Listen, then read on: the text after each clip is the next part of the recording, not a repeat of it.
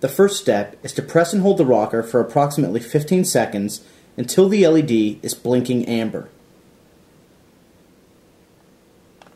The device is now in programming mode. Now press and hold the rocker for 5 seconds until the LED begins blinking red.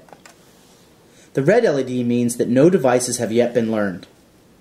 Now, press the remote switch and watch the LED turn amber to confirm that the device has been programmed.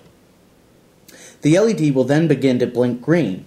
This means the remote has been learned to the receiver and we are now done programming.